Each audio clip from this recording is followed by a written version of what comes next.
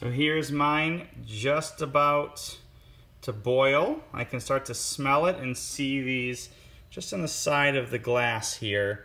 And you can start to see some like jello formations, and that's kind of making sure that it's pretty much boiling. Mine's ready to go. Once it starts to boil, you want to stop it there, not any hotter than boiling. You don't want it to vigorously boil. And then what you do with it is your petri dishes. I've got 4 of them here because I'm going to do some examples for you guys.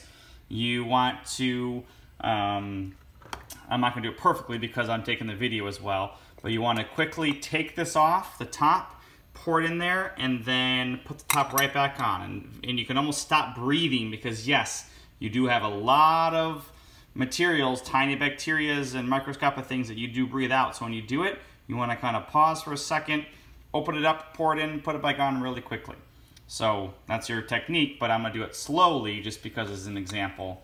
So taking it off, I've got my hot hand, but you might just have a pot at home. A tiny pot is probably the best one.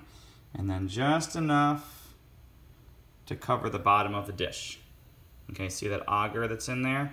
And then you're supposed to do this really quickly. You have someone else help you. I'm not supposed to be breathing. But then put it on really quickly. Don't touch the inside of this. Try to touch only the outside. And put the top on. And cool it for about 30 minutes. And then it should solidify. Then you can put it in the fridge overnight. And of course you do the rest for all the other ones too.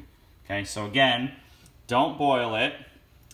Keep the top off as quickly as you can. And do not breathe as you do it. Okay? And do not touch the inside of there because there are bacteria on your fingers, could be fungus, whatever it is, and so you do not want to contaminate your petri dish at all. And then cool it down, and then there's more directions. I'll give you another video on how to do the next step of labeling it.